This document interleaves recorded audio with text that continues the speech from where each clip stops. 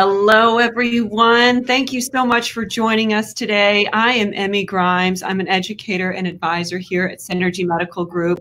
We have our amazing one and only Dr. Jerry Tennant speaking to you today. He is going to be discussing fatigue and fibromyalgia and how to keep our bodies healthy in those scenarios and what to do in general for that. So I'm very excited about this conversation today. So without further ado, please welcome Dr. Jerry Tennant. Thanks, Amy. I appreciate it.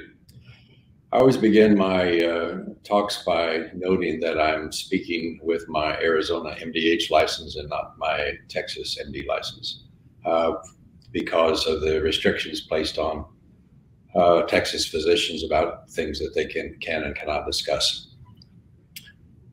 So one of the things I'd like to just point out so I don't forget it is that right now there's a lot of confusion and anxiety about various infections going around, those that we normally think about, and of course the newer ones.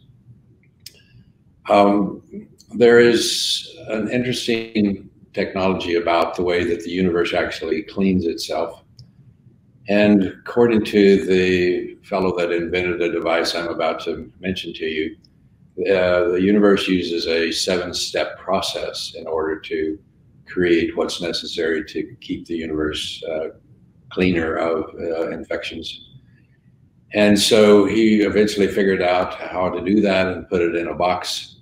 And so the difference between this technology and most things that try to clean the air around you is that most devices that try to clean air either run it through a filter that tries to simply capture the microorganisms as it blows through the filters, or that there's some other similar technology that where you're sucking air through a device and trying to destroy the microorganisms as it goes through. This device, on the other hand, creates what are called hydroxyl groups, which is a OH minus, and the hydroxyl groups have the ability to eliminate most any infectious organism, and also is very good at eliminating odors.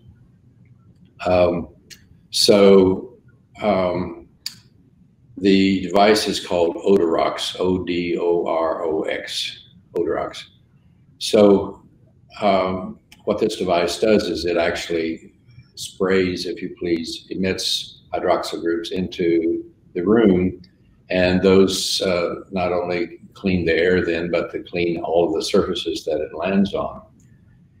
The device has been tested with various microbiology labs. And so if you look at the website, you can find all of these certified tests. And it's my understanding that this device is also now being used to sterilize surgery rooms where surgery is performed. So at my home and at my clinic, we run these devices every day so that basically we're living in a sterile environment. So for those of you who are apprehensive about various kinds of infections, or if you have a low immune system and you're prone to infections, etc., you might want to investigate and educate yourself about these devices and consult with the people at Senergy Medical Group about them, because they can educate you more than what I've spoken at the moment. But it gives me personally great comfort to know every day when I go to work, I'm working in a sterile environment, because, you know, most physicians' offices have people who are sick coming and going all the time. And the fact that I know that we can keep our entire office 99% sterile is a great comfort to me. So the subject that I wanted to discuss today is one that has been sort of a conundrum for physicians for many years, and that's what's called chronic fatigue syndrome. And also, as you can kind of dump into that same basket, fibromyalgia, etc. So for the longest time, particularly insurance companies and medical societies and boards, etc., said there's no such thing as chronic fatigue syndrome and no such thing as fibromyalgia. And yet patients would tell you quite the contrary. Now, one of the problems, of course, is that the traditional way of managing patients today is that patient comes in and almost no matter what they complain of, the physician will do a cursory physical and then order lab tests. So you get what's called a comprehensive metabolic profile, a complete blood count, and a urinalysis, and maybe a few other tests. And when all of those come back normal, the physician says, well, there's nothing wrong with you. And the patient says, but doctor, I hurt all the time. I'm so tired all the time. I can't function. There's got to be something wrong. So the physician then says, well, this is probably emotional. Here, take these antidepressant drugs and I'll see you next year. Or if the case is worse, then they refer them to a psychologist or a psychiatrist, assuming that all of this symptomatology is emotionally based.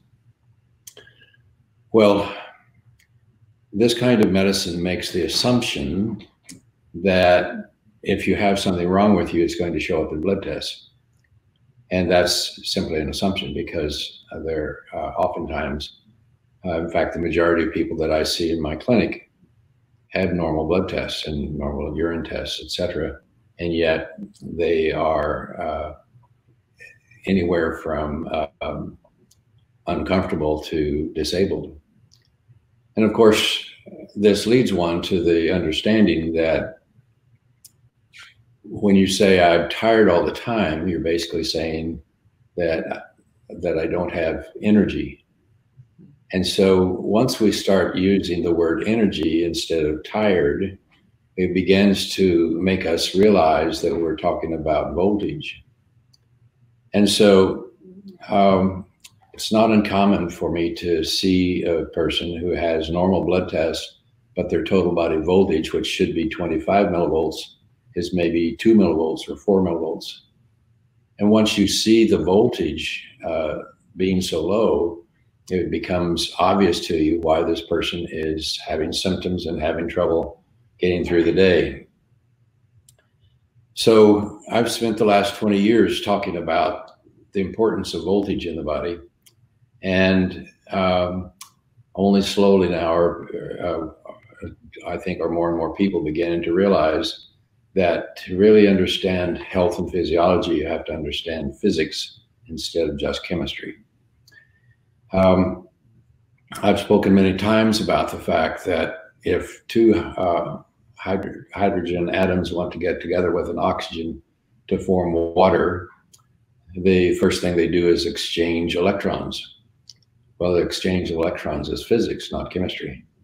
And so basically we need to shift from a chemistry-centric philosophy of medicine to a physics-centric philosophy of medicine if we're going to really understand how the body works and what to do about it to make it work correctly. So of course, most of my lectures, including these that you're watching now, have been focused on trying to understand the role of voltage in the body because it controls essentially everything. And so I wanted to point out another problem with this paradigm, and that is most people have this idea that if you simply spend a day or two looking at what's going on with your voltage, that suddenly you'll be well and stay well. Well, it simply isn't the case. And also what I often see is people come and they say, well, I tried chiropractic, it made me a little better, but it didn't last. I tried acupuncture, made me a little better, but it didn't last. I tried essential oils, it made me better, but it didn't last. I tried that set and keep going down the list of all these various forms of medicine that seem to make people a little better, but they don't last.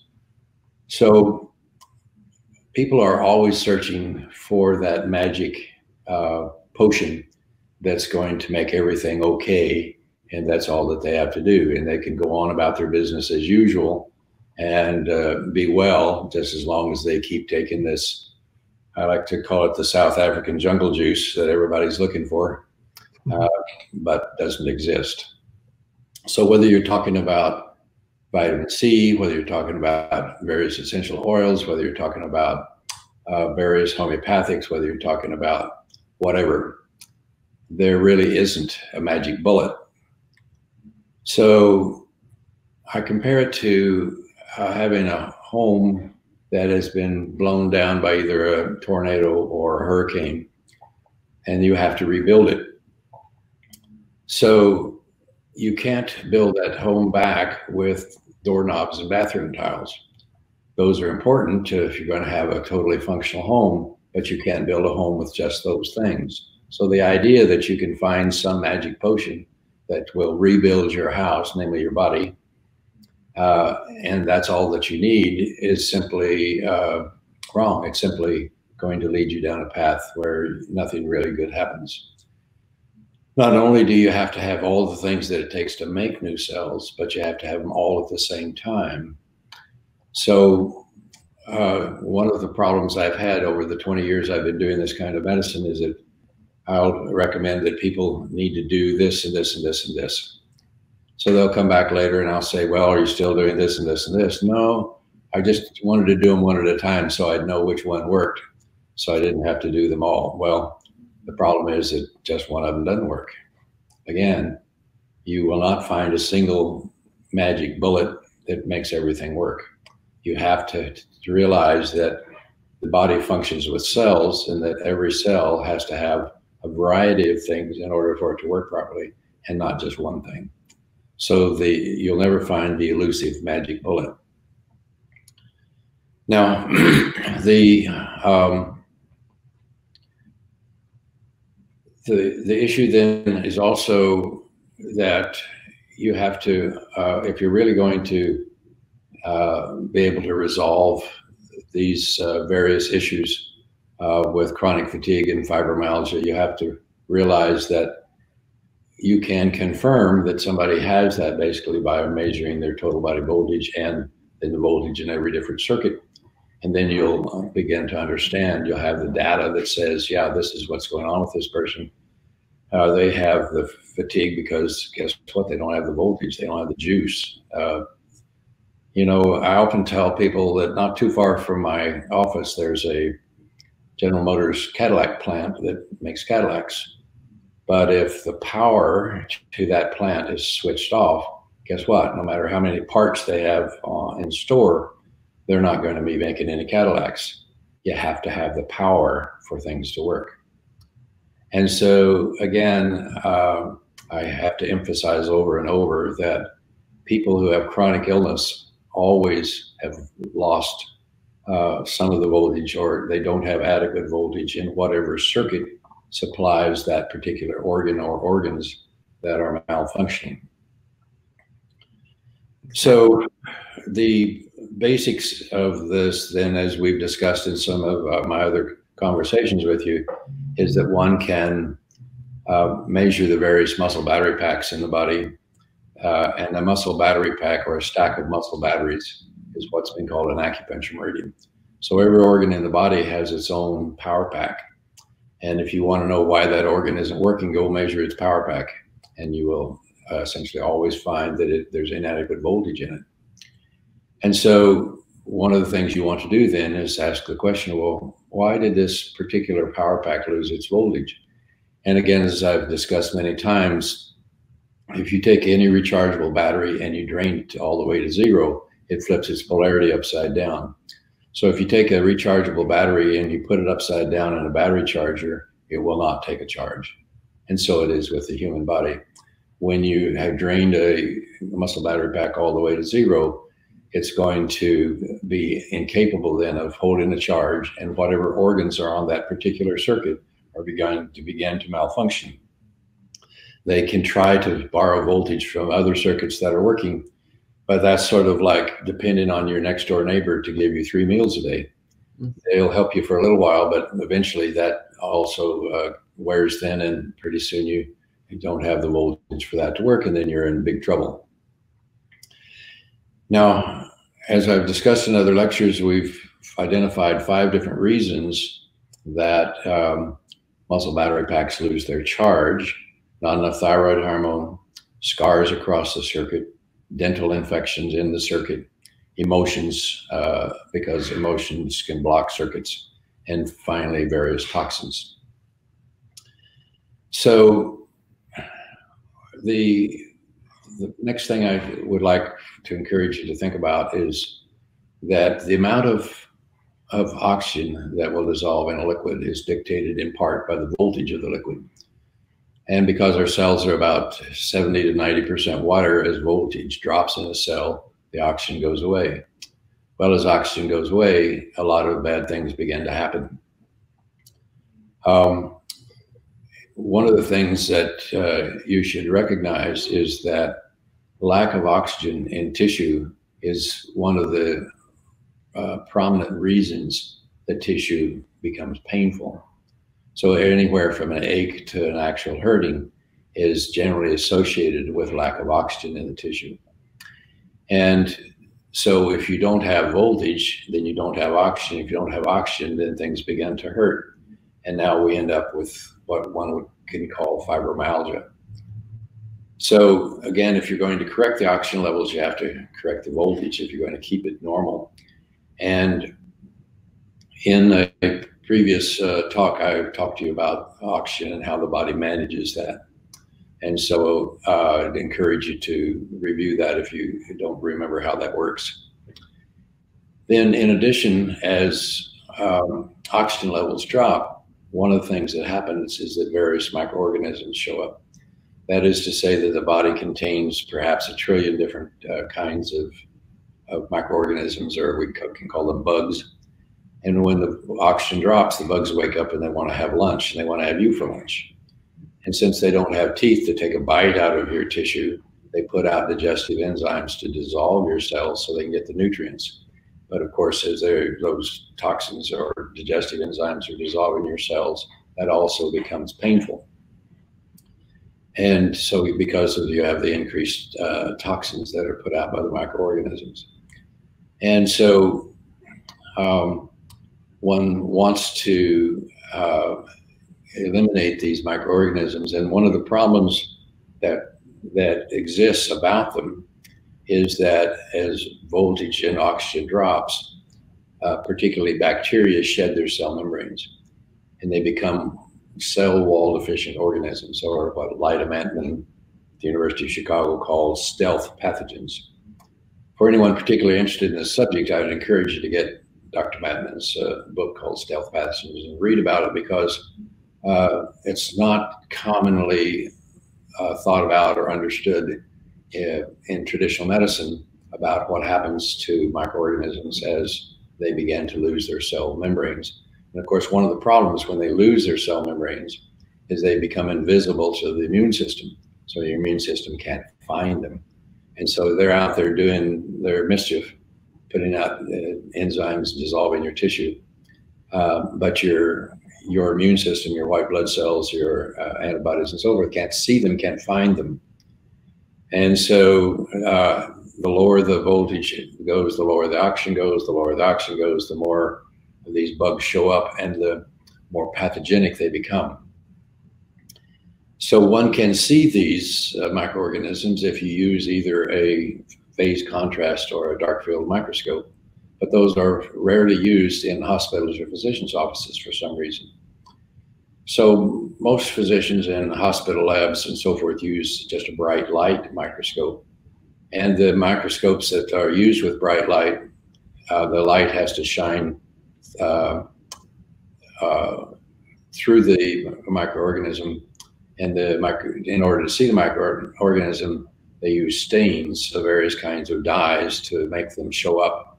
But the problem is those dyes generally are designed to attach to cell membranes, and if there's no cell membrane there, they don't get dyed, you don't see them. There are other microscopes that have various technologies that handles the light going through in a different way, and those are called phase contrast or dark field microscopes. And with those, because the way the light is shined through the specimen, you can actually see them. So, for example, you may be in a room with the lights on and you don't see anything in the air, or you go outside on a foggy night and you don't really see the fog, but if you turn on a beam of light, then the stuff that's in the air scatters the light and you can see it. Well, that's the basic philosophy or the basic mechanism by which these spatial microscopes allow you to actually see these various infectious organisms. Now, once you see them, what are you going to do about it? Well, antibiotics don't work because antibiotics primarily work on cell membranes. And if a bug doesn't have a cell membrane, it's not going to work against it. And in fact, it's been shown that if you want to try to culture these microorganisms that have lost their cell membranes, the only way that they will grow in a culture is if you add antibiotics. So giving somebody who has low voltage and low oxygen antibiotics often makes it worse because it allows those bugs that are attacking you to grow even faster and become more toxic. So what to do about them? Well, you can eliminate cell wall deficient organisms with what are called oxidative therapies. And the oxidative therapies include ozone, hydrogen peroxide, hydrogen peroxide's cousin called chlorine dioxide, and vitamin C actually works as an oxidative therapy. The other way you can do it is with frequencies. So every different microorganism, in fact, every different atom and every different molecule on the planet has its own specific frequency or frequencies that are characteristic. And so if you know what that frequency is and you send it out, then it causes that microorganism to begin to vibrate from its resonant frequency to the point that eventually it explodes.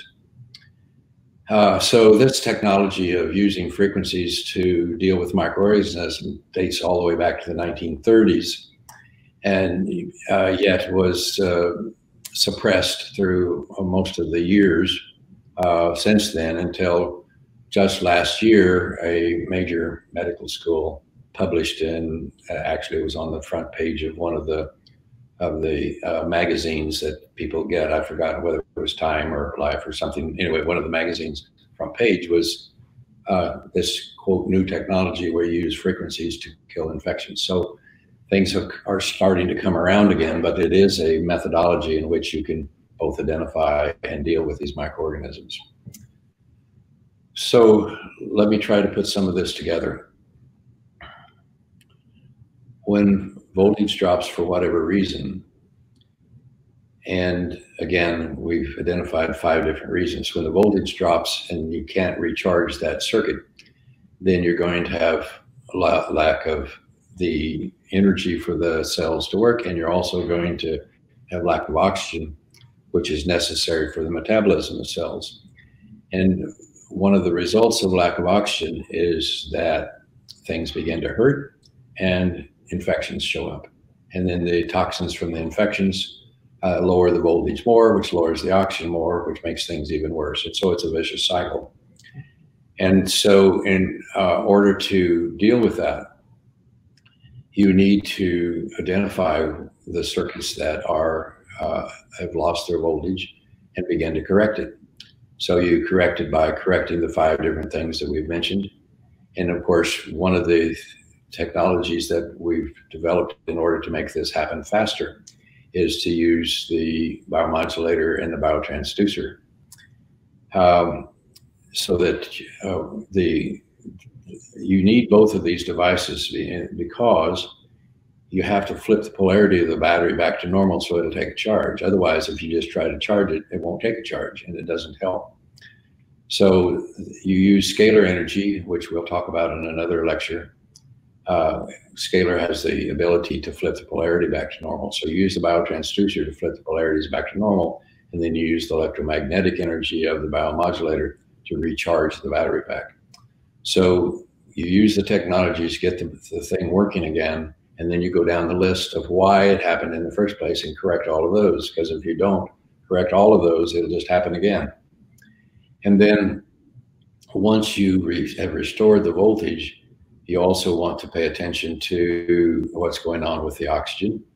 And normally, if you just correct the voltage, the oxygen will eventually correct itself. But if you want to make things happen faster, then you use things like hyperbaric oxygen in order to get oxygen into the tissue faster and make the healing process occur quicker as you're working on fixing the voltage. And then you can also make things happen faster and make things feel better quicker by addressing the various infections. And one can actually figure out by testing against frequencies which infections are active and then what to do to get rid of them. Now, one of the common infections that shows up in people is Lyme disease. Again, Lyme disease is an interesting phenomenon in this country. If you go back about 10 years or so, maybe a little bit more, any physician that claimed that a person had Lyme disease and that they could do something about it often lost their license. This is particularly rampant in the New England area.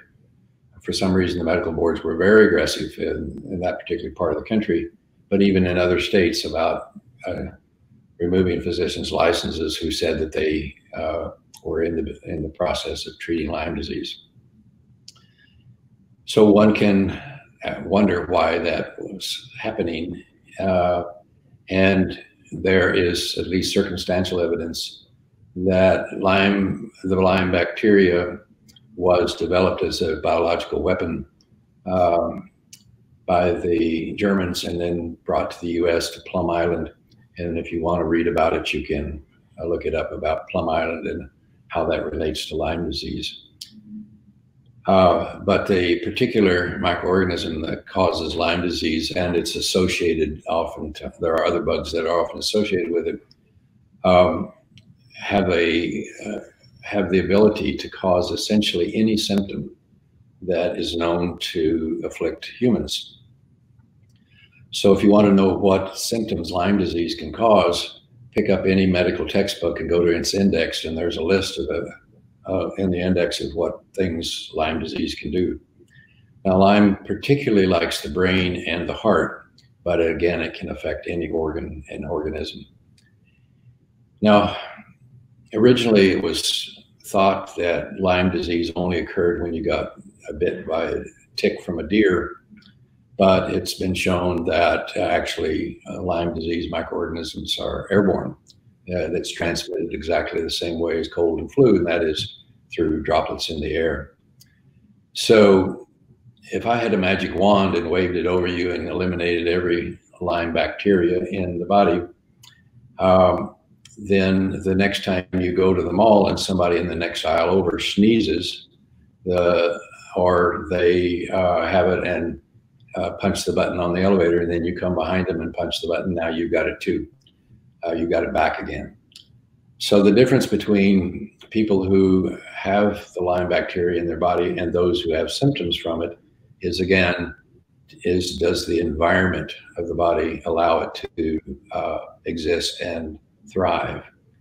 So if you have normal voltage, normal oxygen, normal immune system, then the bugs are suppressed. The Lyme bugs are suppressed. But if you happen to have a circuit or more with low voltage and low oxygen, then again, it's likely that you're going to have the Lyme microorganism. Now, one of the problems with Lyme disease is that the blood tests that we have for it often miss it. They either don't see it, or the blood tests are delayed by about 6 months after what's happening in the person that you're testing. And so our tests for Lyme disease are very suspect. And just because you get a test that comes back and says you don't have it, doesn't mean that you don't have it. Now, again, if we go back to Lyda Mattmann's work at the University of Chicago, Mattmann recognized that the Lyme bacteria is a cousin to the syphilis bacteria. They're both spirochetes. And back in 50 some years ago when I was in medical school, we still had syphilis in Texas, and the test that was considered the gold standard for it was the fluorescent antibody test. So one would take the fluorescent tagged antibodies and mix it with the blood, and if you had the syphilis bacteria, you could see it glow in your microscope. Well, Dr. Mattman developed the same test for Lyme disease. And that allowed us to then have a test that actually worked for Lyme disease. And unfortunately, the government has never seen fit to approve that test. Now, if you go back about 10 or more years ago, there was a general practice physician in Florida who herself had Lyme disease, and she began to use the fluorescent antibody test that Mattman developed. And one could send specimens to her for testing, which I did on a large number of my patients. Essentially, all of them came back positive, but this physician would actually send me a photograph taken through the microscope so you could actually visualize the fact that the bugs were there. You could see them. Well, unfortunately, the government closed her down and made her quit doing the test. So you don't have a place to do that test anymore. But the point I'm making is that the majority of people in the United States carry the Lyme bacteria, and even if they haven't been bitten by anything, because again, it's airborne.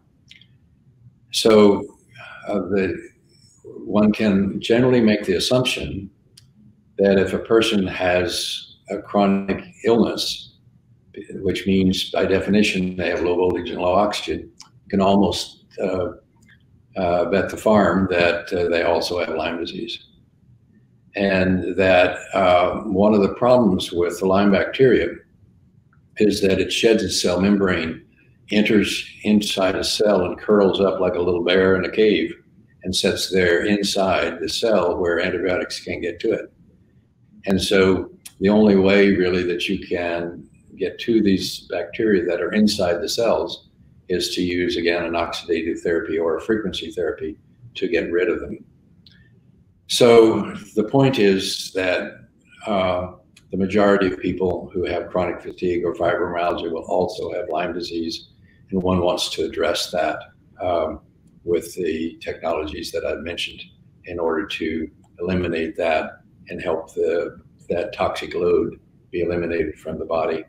And finally, you can then get more quickly normalize the voltage and the oxygen levels.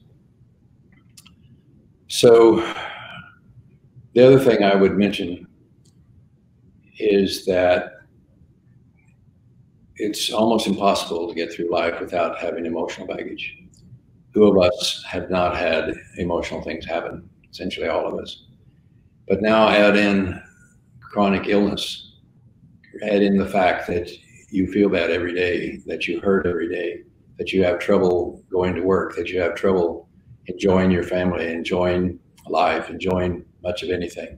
That in and of itself is an overwhelming emotion. And so essentially everybody who has a chronic illness, but particularly chronic fatigue and fibromyalgia, carries the additional emotional baggage on top of whatever else one might have. And as we've discussed, emotions in the body are magnetic fields that are, and people don't want to hear those 24/7, so you build a wall around them so you don't have to hear them, but that wall blocks the circuit. So it's my belief that an integral part of getting anyone over chronic illness is to deal with the emotional baggage. And of course, one of the things that Dr. Amy Marshall in my clinic has begun to unravel and develop the techniques of using basically scalar energy to tune emotional baggage into being just memories. And for lack of time, I won't repeat how that's done here today, but we've discussed it in other sessions, and you may want to review that. But we find that it's absolutely critical in dealing with people with chronic illnesses to deal with their emotional baggage. If you don't deal with it, you generally make people better, but you don't get them to the place they want to be where they're really enjoying life. So that's kind of the things I wanted to share with you today about the fact that in all chronic disease, you have to look at voltage, because you have to have the energy to make cells work correctly and to be able to have the energy to make new cells when the old ones wear out or get damaged. You have to have the nutrition. You have to have all the parts it takes to make new cells, because again, healing is all about making new cells that work. And then finally, you have to deal with the toxins. And the toxins, of course, includes the microorganisms we've talked about. It includes various other kinds of toxins like GMO foods, heavy metals, pesticides, the list goes on, that you have to deal with the toxins that damage cells as fast as you make them. And if you deal with all of those things, then you have the ability to get the body back to what I like to call factory settings. And so with that in mind, I would encourage you to begin to try to change your way of thinking again, from assuming that, first of all, that there's a magic bullet that's going to make you well. There is no such thing. And also assuming that you can that getting well is a one-shot thing, that you go get magically treated and you're well, and then you don't have to do anything else. What you need to realize is that getting well and staying well requires both education and commitment on the person involved. You have to be willing to change your lifestyle. You have to be willing to recognize what around you is an electron stealer that's lowering your voltage, and to look at your diet and see that you're consuming things that are not electron stealers, but rather that are good for the body. And finally, deal with your emotional health.